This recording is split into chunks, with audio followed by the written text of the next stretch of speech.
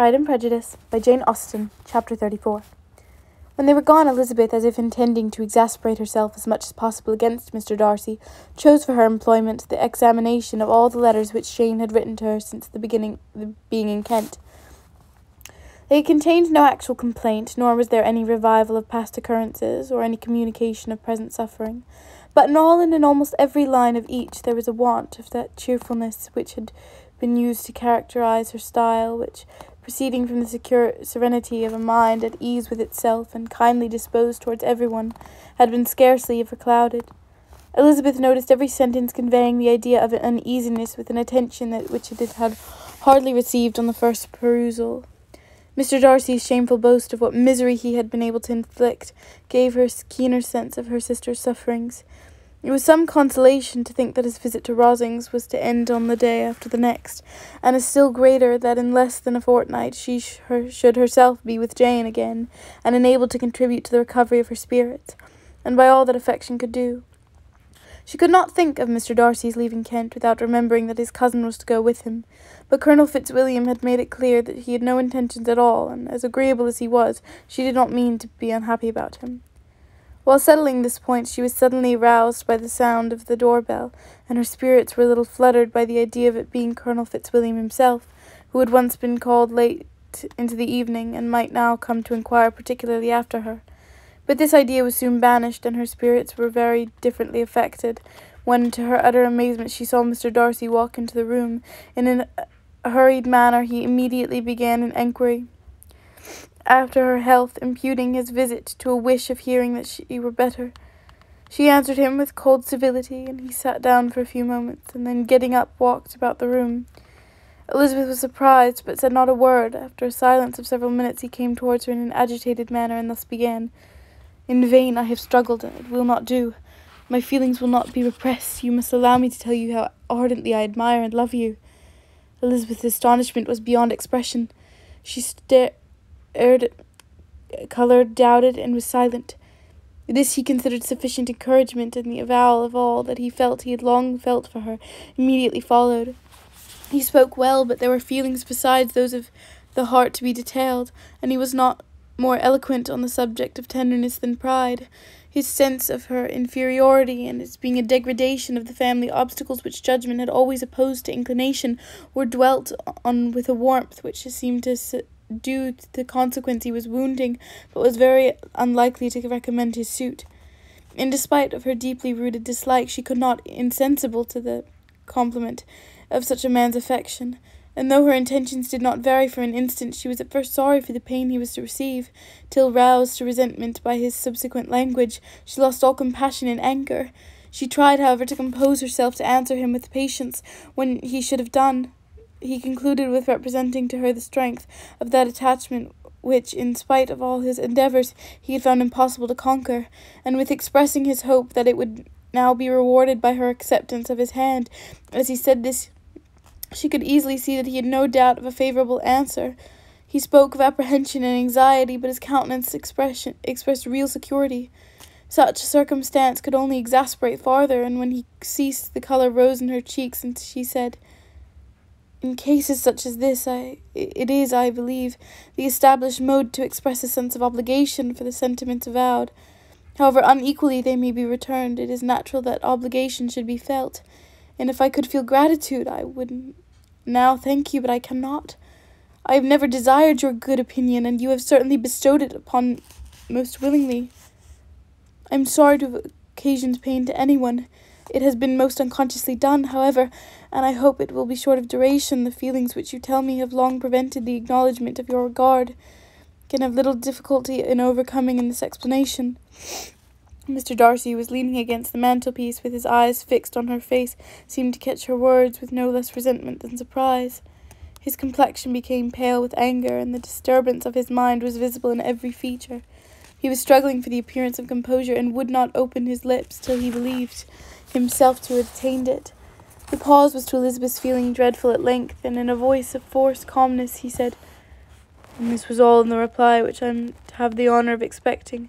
I might perhaps wish to be informed why. Without little endeavour at civility I am thus rejected, but it is small of importance. I might as well inquire, replied she, why, with so evident a design of offending and insulting me, you chose to tell me that you liked me against your will, against your reason, and if against your character. Was this not some excuse for incivility, if I was uncivil? But I have other provocations, you know I have.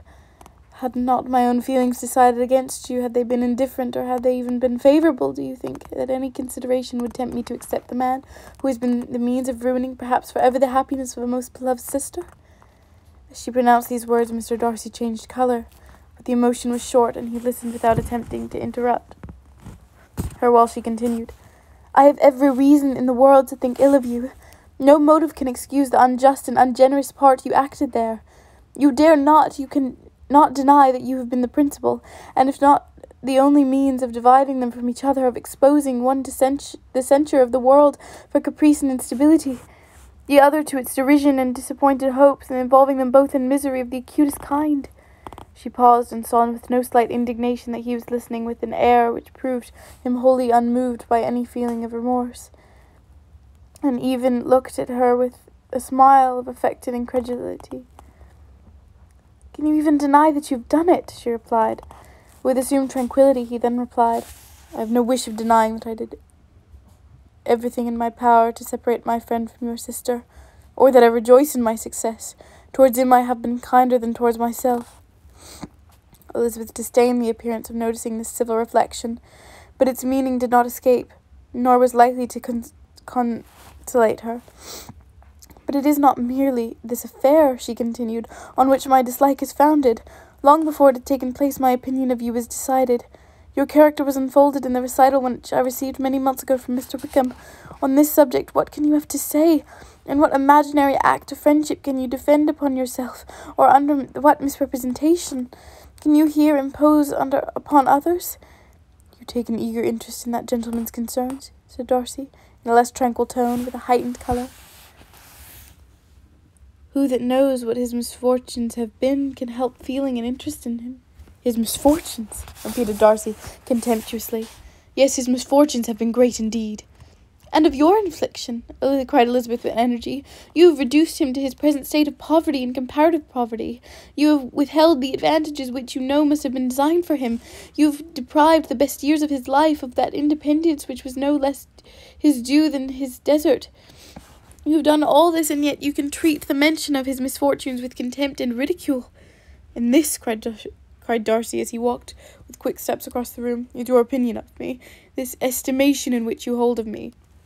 I thank you for explaining it so fully. My faults, according to this calculation, are heavy indeed. But perhaps, added he, stopping in his walk and turning towards her, these offences might have been overlooked had your pride been hurt by my honest confession of the scruples that had long prevented my forming any serious design.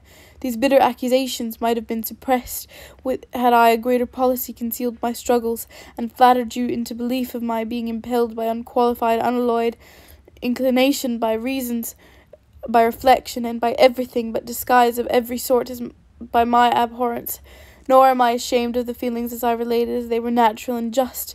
Could you expect me to rejoice in the inferiority of your connections, to congratulate myself on the hope of relations whose condition in life is so decidedly beneath my own?